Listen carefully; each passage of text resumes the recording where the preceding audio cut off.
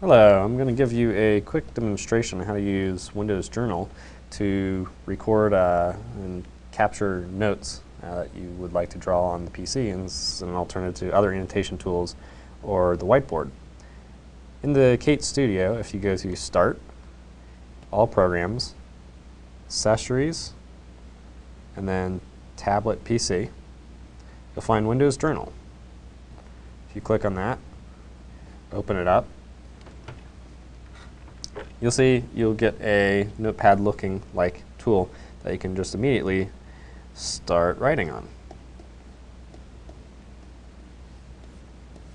You can do lots of things like change your pen settings, so you can go to a fine point or very fine point. You can get very detailed. These are just some presets that come with Windows Journal. You can change detailed pen settings by going to Pen Settings. Under here it allows you to change color. You have everything under the sun. You can do hot pink if you want. You can create a custom color if you want.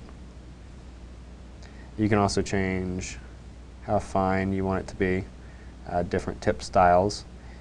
You can also use highlighters as well. You can do that by clicking the highlighter button. That'll allow you to highlight things, and you can change the highlighter color, you can change thickness, just like you would with the pen tools. And you can get more detailed settings under highlighter settings. You can also, if you click the erase button, erase things, or if you flip the pen around and use the erase side of the pen, you can erase it as well. This is a feature that's usually not available in other annotation tools. If you'd like to reference your notes later, let's put something on here. You can save your notes. So in this case, we'll save it to the desktop here.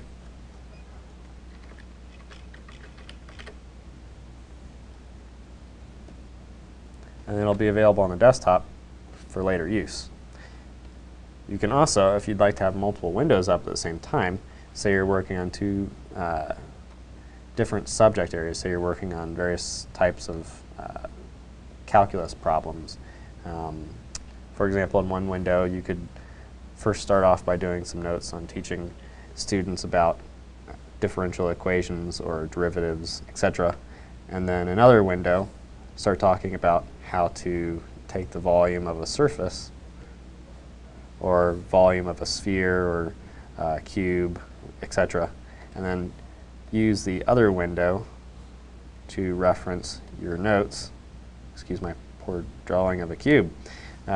Use the other window to reference your notes on your calculus equations and derivatives, etc.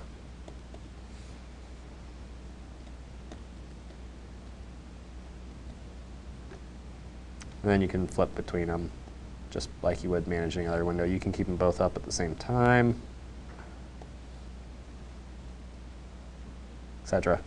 You also notice that when you save the note, it's given a label in the taskbar, so we could save this.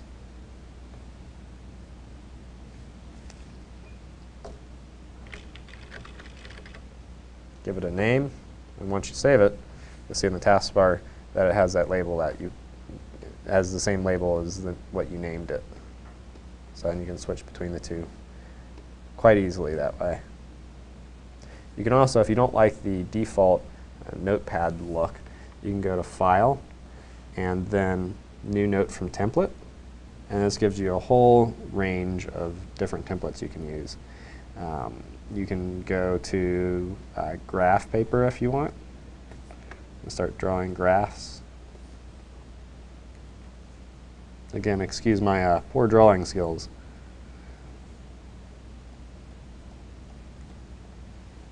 Etc. You can go to New Note from Template and do, say you want to do music. You can get musical notations, etc.